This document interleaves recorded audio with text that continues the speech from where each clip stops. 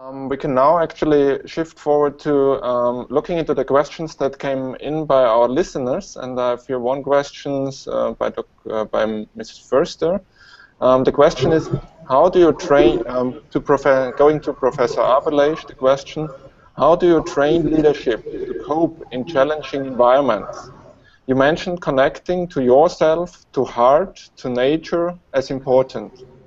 Do you use experiential-based learning or art-based learning methods? So what methods actually do you propose or do you use at Heliopolis University here for training leadership in challenging environments?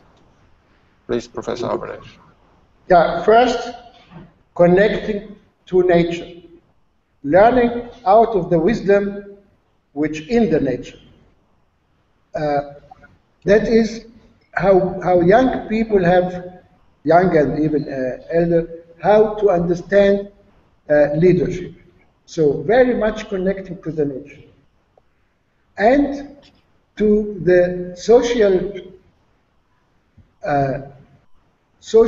problem, how if we show them